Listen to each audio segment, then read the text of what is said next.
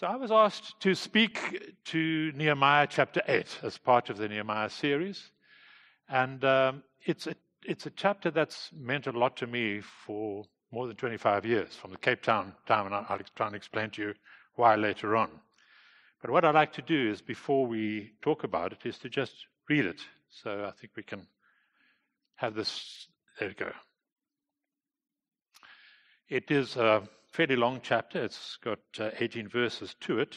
It's not that long. I guess it's a medium-sized chapter. And it's got some strings of names. I'm going to avoid the names because they're not really relevant to us that much this morning.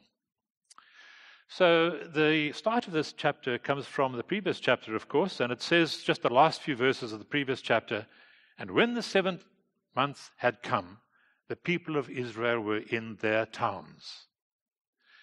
And then they were moved to gather together," as we're going to read now. "And all the people gathered as one man into the square before the water gate. And they told Ezra the scribe to bring the book of the law of Moses that the Lord had commanded Israel. And so Ezra the priest brought the law before the assembly, both men and women, and all who could understand what they heard, on the first day of the 7th month. And he read from it, facing the square before the water gate, from early morning until midday." I'm not going to be reading that long. "In the presence of the men and women and those who could understand. And the ears of all the people were attentive to the book of the law. And Ezra the scribe stood on a wooden platform that they had made for the purpose. And beside him stood 6 people on his right hand. And 7 people stood on his left hand. And Ezra opened the book in the sight of all the people, for he was above all the people. And as he opened it, the people stood. And Ezra blessed the Lord, the great God, and all the people answered, 'Amen, Amen,' lifting their hands. And they bowed their heads and worshipped the Lord with their faces to the ground." And then it lists 13 Levites who helped the people to understand the law. While the people remained in their places, they read from the book, from the law of God clearly, and they gave sense, so that the people understood the reading. And Nehemiah, who was the governor, and Ezra the priest and scribe, and the Levites who taught the people, said to all the people, "This day is holy to the Lord, your God. Do not mourn or weep." For all the people wept as they heard the words of the law. And then he said to them, "Go your way, eat the fat, drink sweet wine, and send portions to anyone who has nothing ready. For this day is holy to our Lord. And do not be grieved, for the joy of the Lord is your strength." So the Levites calmed the people, saying, "Be quiet, for this day is holy, do not be grieved." And all the people went their way to eat and drink, and to send portions, and to make great rejoicing, because they understood the words that were declared to them. So that was the first day of this month. And now the second day. The heads of fathers' houses of all the people, with the priests and the Levites, came together to Ezra, the scribe, in order to study the words of the law. And they found in it written, in the law, that the Lord had commanded by Moses that the people of Israel should dwell in booths during the feast of 7 months, of the 7th month, and that they should proclaim it and publish it in their towns and in Jerusalem. "Go out to the hills and bring branches of olive, wild olive, myrtle, palm, and other leafy trees to make booths, as it is written." And so the people went out and brought them, and made booths for themselves, each, some of them on his roof, in their courts where they lived, in the courts of the house of God, and in the square at the water gate, and in a square at the gate of Ephraim. And all the assembly of those who had returned from captivity made booths and lived in the booths, For from the days of Joshua, the son of Nun, to that day the people of Israel had not done so, and there was very great rejoicing. And day by day, from the first day to the last day, he read from the book of the law of God. And they kept the feast 7 days, and on the 8th day there was a solemn assembly according to the rule. Why this passage has stirred me so much, I will still explain a little bit later, but it's because it seems to me almost like an Old Testament revival. It is as people read God's word or had God's word read to them, there was a movement amongst them. And it resulted in a manifestation. And the manifestation was one of weeping. And I guess it's that which I have identified with. And it reminds me very much of when the Holy Spirit fell in Acts chapter 2. But there's a different manifestation then, when it looked like flames of fire were on their heads, and they spoke with other tongues. But this is a different manifestation of God. And it really affected me greatly, as I will explain. So I went through this passage, and I just picked on 4 things to highlight. There's a lot that one could refer to in this passage. And the first one, in fact, we've been ministered to a lot this morning already in the prayer meeting. Because it talks about how that the people gathered into the square before the Watergate. So the Watergate apparently was, we would imagine, where the old Jerusalem got its water from. Those of us, or those people who've been to Jerusalem, it's the new Jerusalem, a newer Jerusalem, I guess, that we see now. The old Jerusalem was the city of David and has been destroyed almost totally. But there was a Watergate, and apparently there wasn't much room in the tabernacle or the temple as it existed at that time. This was the place for them to gather. But what I think we need to notice here is that they gathered as one man. That's a generic man, because in verse 2 and verse 3 it talks about there being men and women. So it was people gathered there. But one gets the sense as they gathered there of unity. They gathered there together. And in the prayer meeting, it talked about how that relationships are so important.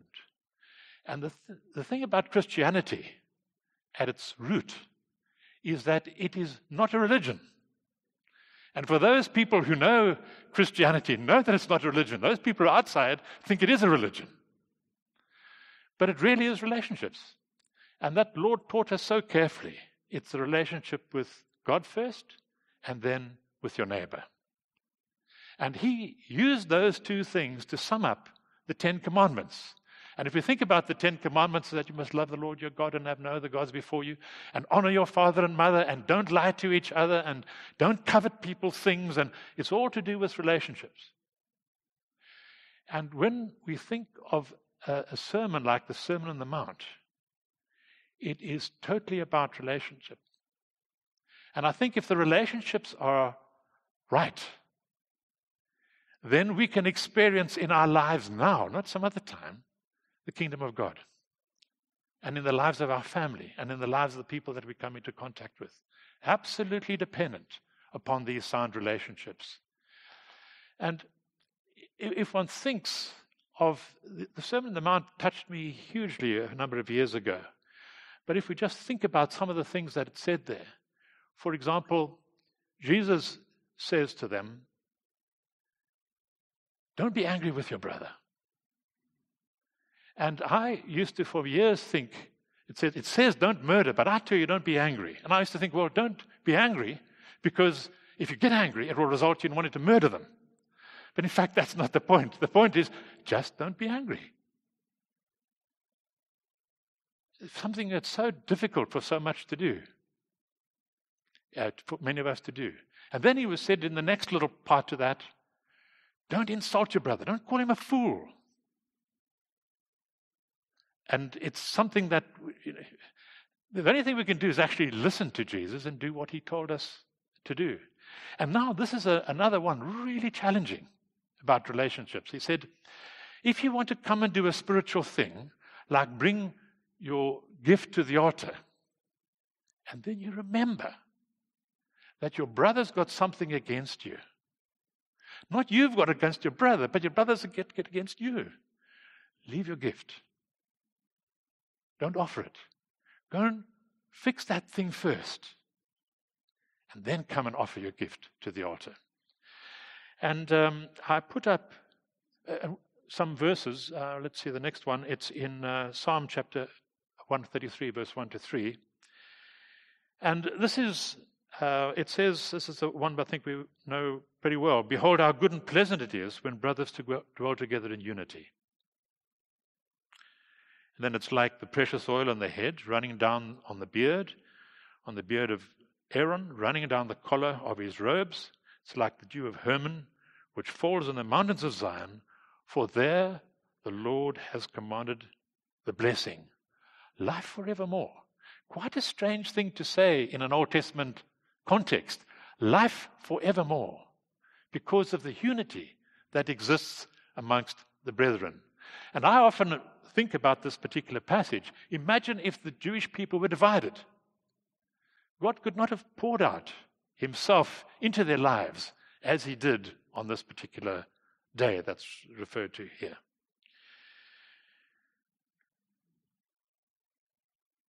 So it's a fundamental aspect of being a disciple. And what I've appreciated in coming to this church, because I feel very strongly this way as well, is the sense of unity that you have with other churches. I really think that honors God. Not only other churches, though. It's all people. People are just your friend, and it's that you haven't met. It's kind of a disposition that we have to have. And practically, it's very difficult to work constantly with other churches because that's not how easy it is. But in your heart, it's a matter of, I'm there to support you. I want you to be successful. If you are successful, it doesn't mean that I'm less successful. So it's this spirit of generosity towards each other. And to really bring this home, I thought if we could just have a look at John chapter 17 and verse 20, because this is part of the Lord's Prayer. And in it, he said, he was praying for the people he was going to leave behind, knowing that he was going to go away. And he said, not only the people that you've given me now, but they're going to be speaking to other people, and those other people are going to become your children as well. So I want to pray for them as well. And I do not ask for these only, but also for those who will believe in me through their word. And we've joined that line of people, that they may all be one, just as you, Father, are in me, and I in you, that they also may be in us, that the world might believe that you have sent me. Now, that is a tremendous standard. Jesus said, Father, may there be one, just as you and I are one.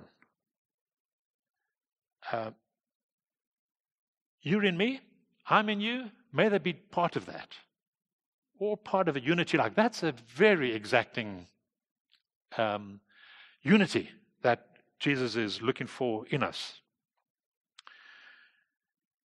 And if we get that right, then the world will believe that you have sent me. And there are several other passages, as John chapter 13, I'm just going to quote this for you, but a new commandment I give to you, that you love one another just as I have loved you, you're also to love one another. By this, all people will know that you are my disciples if you have love for another. And there's a book that was written that's called The Mark of a Christian. And the mark of a Christian is that they love each other.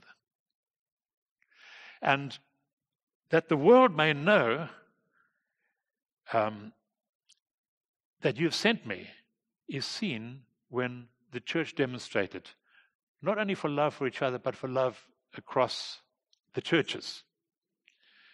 And this loving people and looking after people, it's almost each of us has to get together with our own life situations. And these can be very challenging, especially family situations, as we were praying for this morning, but friends and so on.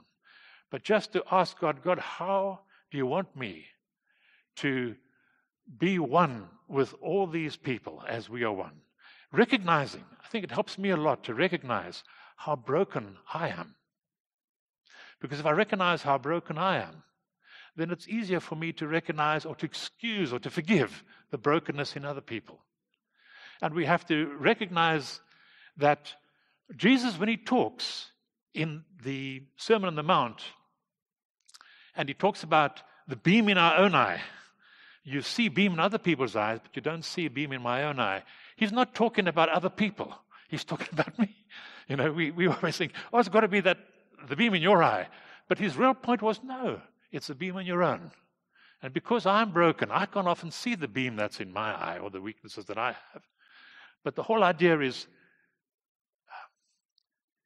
to recognize that we've all got brokennesses, and to allow for that, and to just honor God in this way. And in fact, it goes on further. It could make a case, which I'm not going to do now, that in fact, if we love each other, it's also a witness to principalities and powers of the church and the wisdom of the church. So it affects so many things.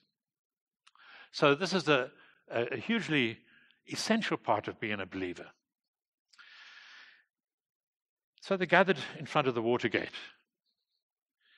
And the people then wanted to hear from God. They'd been in exile for a while, and they wanted to hear from God. And so if we read in that passage in Nehemiah, perhaps you can just bring it up again.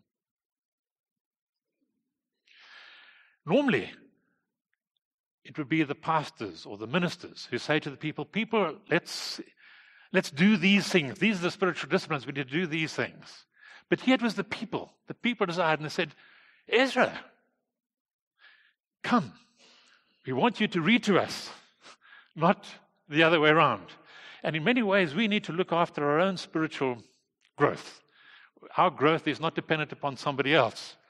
But we can always ask other people to come and help us. But the people took responsibility and said, Ezra, please come and read to us.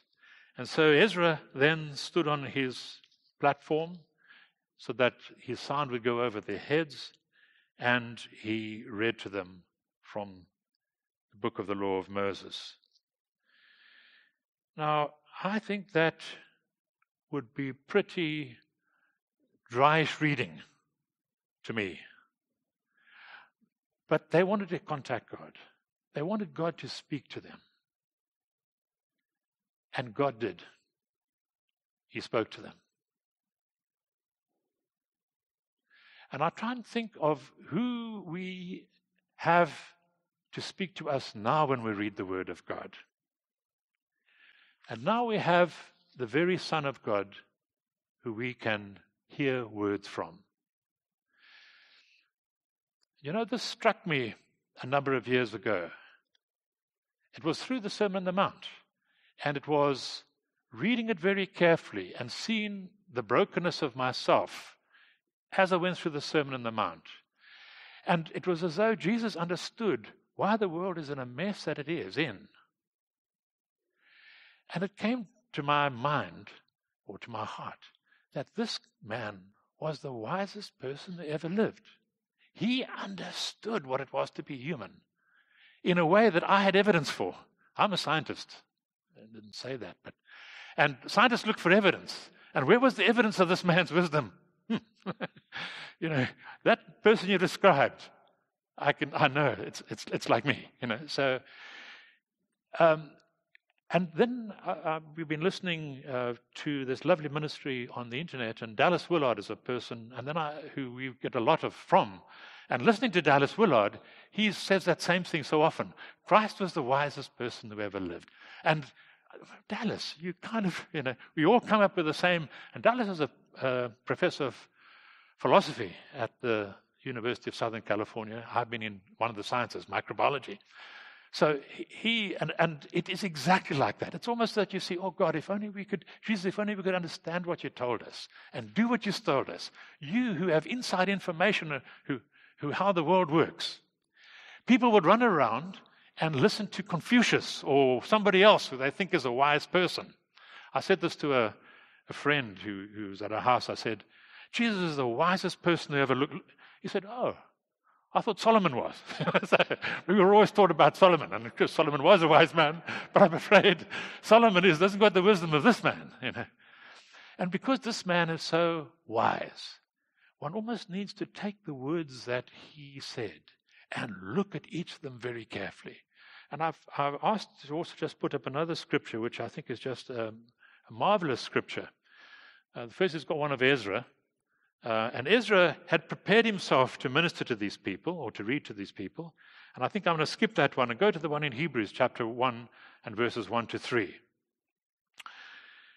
And the writer of the Hebrews says, long ago, at many times and in many ways, God spoke to our fathers by the prophets. But in these last days, he has spoken to us by his Son, whom he appointed heir of all things, and through whom also he created the world.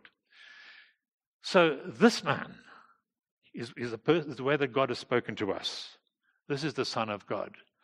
And we could look at what he said and look at it very carefully, because in there is great wisdom. In fact, in every word there's great wisdom. And very often when we don't follow something, it's just because we haven't understood it.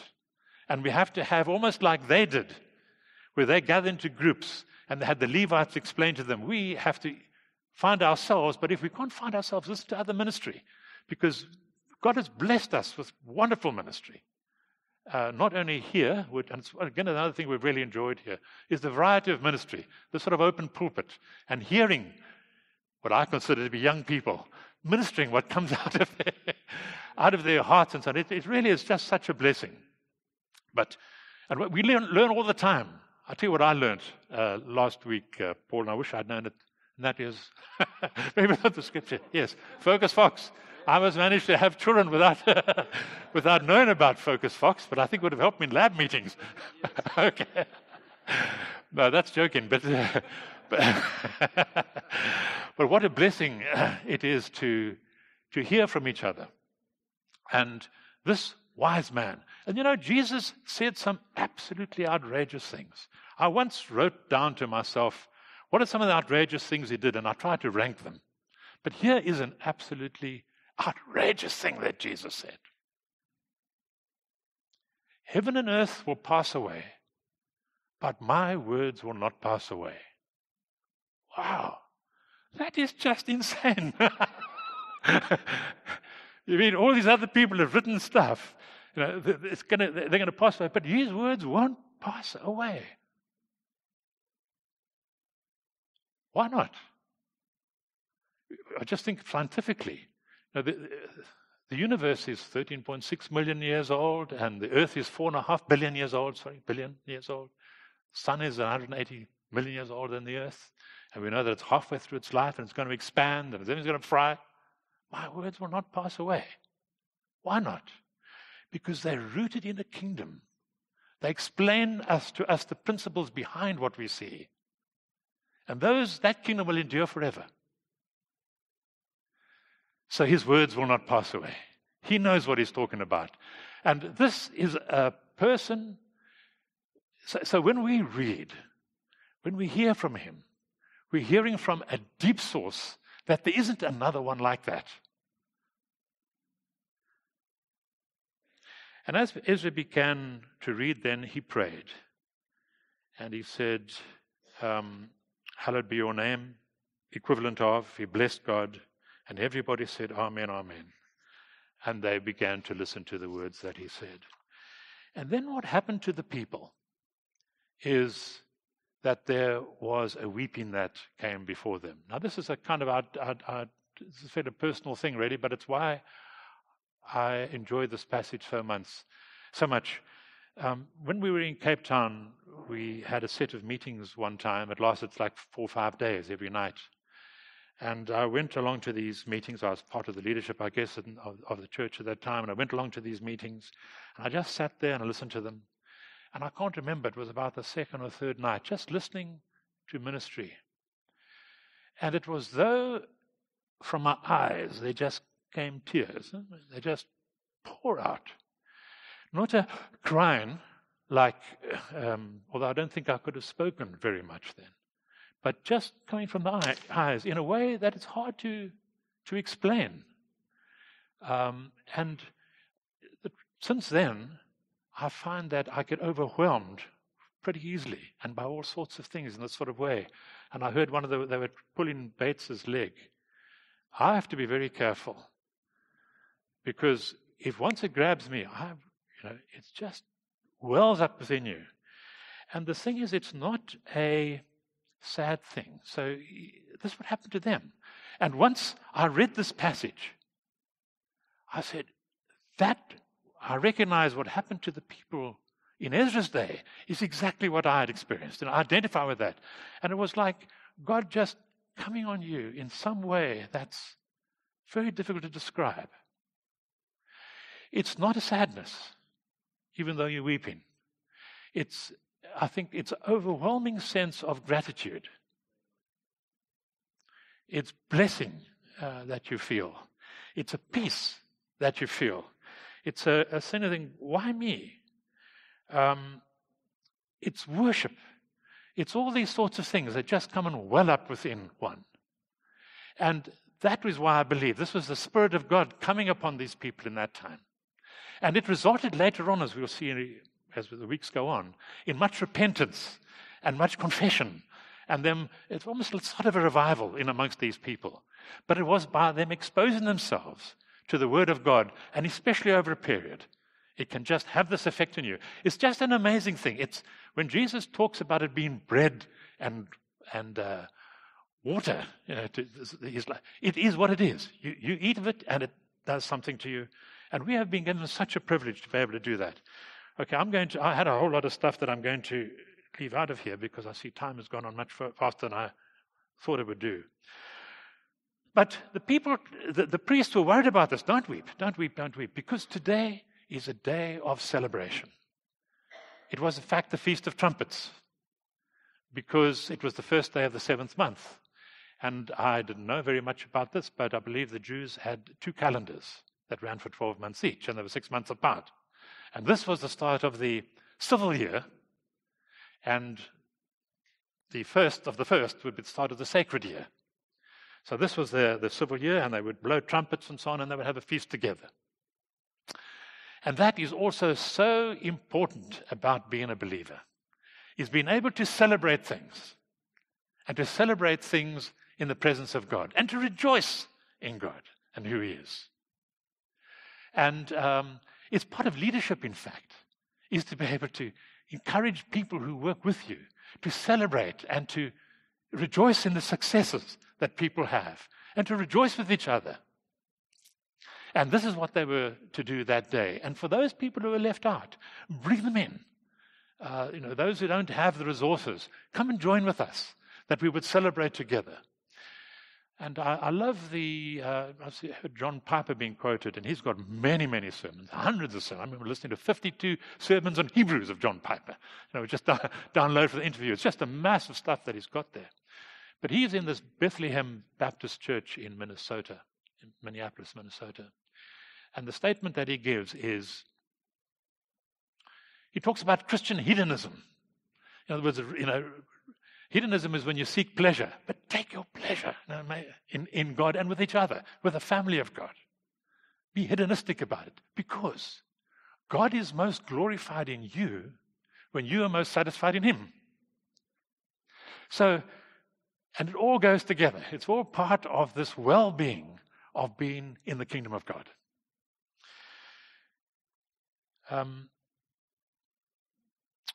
So I'm not going to go on very much more about celebration, although I was going to do that. I'm not so sure about the sweet wine that he talks about, and I believe sweet wine doesn't sell in the Western Cape, only dry wines. But I'm quite partial to port, mind you. I don't drink much wine.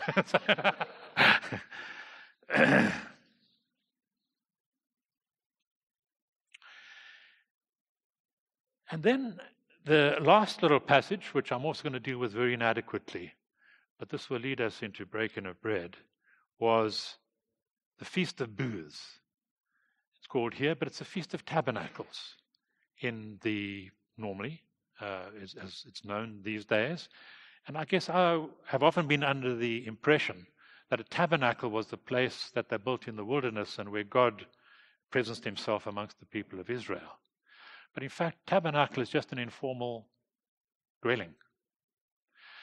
And this Feast of Tabernacles was to remind the Jewish people of the time when they were captive in Egypt and were taken out through the Red Sea and then spent this time in the wilderness area whilst they were headed for the Jordan and went into the Promised Land. And that, as we know, that wilderness experience is meant to be the experience, a representative of the experience that we have as believers in our normal lives, various challenges that we have. God in our presence, God being present with us, but through all the things that we go through. And so this was a reminder to them of the time when they were in that wandering period and when God dwelt with them. So it was a kind of a ritual that they were meant to do. But as we know, as I mentioned, Christianity is not a religion. It's not full of rituals. In fact, there's only 2 rituals that I know of that we're asked to do, or things that are symbolic. Let me say ritual is not a good word. Symbolism. And one is water baptism. And the other is breaking of bread. There aren't any others that is like we can do other things, but those 2 things are very clearly for us to do. And I think God knows that if we have too many of these things, then they can become a religion. It becomes observing these things rather than the relationship. It's one of the weaknesses that we have. We want to veer towards religion all the time because it's much easier than relationships. Relationships are tough. They're really honoring to God. Religion is easy. I've got to be careful, I can get carried away. But if you tell me that everything you've got belongs to God, that's tough. If you tell me, give a certain percentage, that's easy. Give the percentage, 90% is mine. But when everything belongs to God, that's when it's tough. And there's some amazing books, and in fact secular books that have been written on this world. For Dostoevsky and so on, the Russian guy, addresses this issue very much, but I've got to be careful once I freewheel because he can then...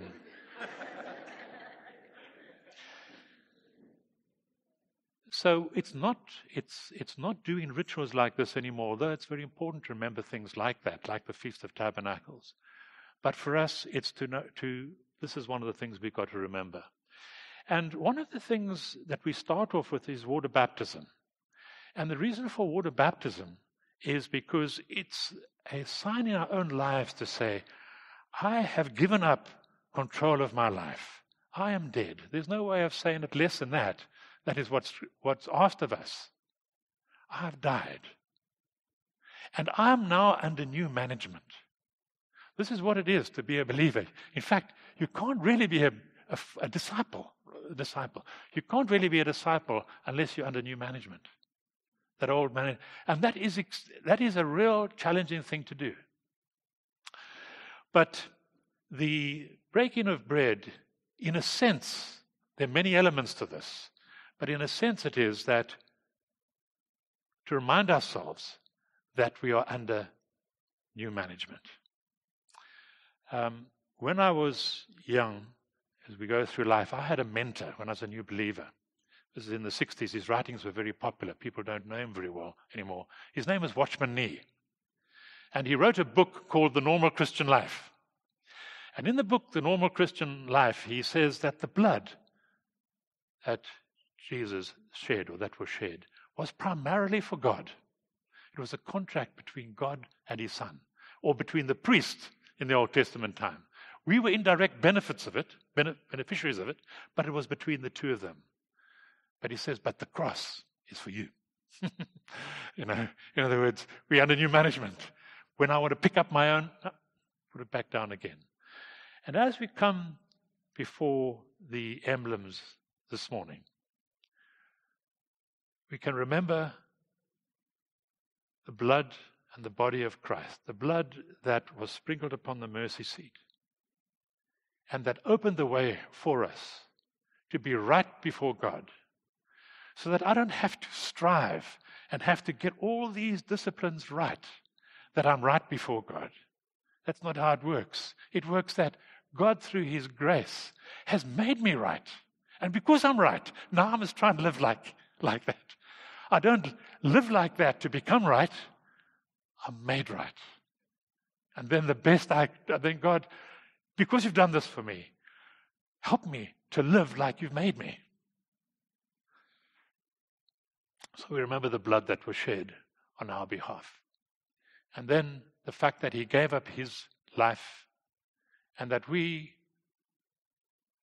can try and offer in a process that we learn to do, our lives to come under new management. God, teach me how to do these sorts of things that you've asked me to do, to love each other, to make sacrifices where it's required, and to be able to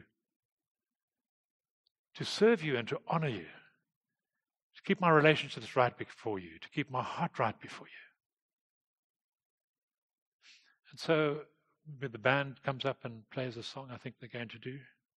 And as they do that, maybe what we can think about this morning is, Father, how's the management of my life? As you, and apparently you administered from Philippians before we came here, and there's that amazing passage in Philippians chapter 2 where Jesus humbled himself to death on the cross. And Lord, help me to be able to serve you, to humble myself to you, to experience your kingdom, to bring your kingdom into the lives of others, this kingdom which will never pass away, such that your words endure forever. And so, Father, we bow before you. Remember the time when our great high priest took the blood not of bulls and goats, as the Old Testament priests used to do, but took his own blood and sprinkled it there upon the mercy seat. And that you forgave us and made us your children. And even though, Lord, we remain broken in so many ways, yet, Lord, you've made us what we're not. You look at us as being part of your family, not unashamed to own us, even though we come so far short of what you are, what you've called us to be. And so, Lord, we take from this in much gratitude and ask you, Lord, as we leave here, to help us give over the ownership of our lives. In Jesus' name.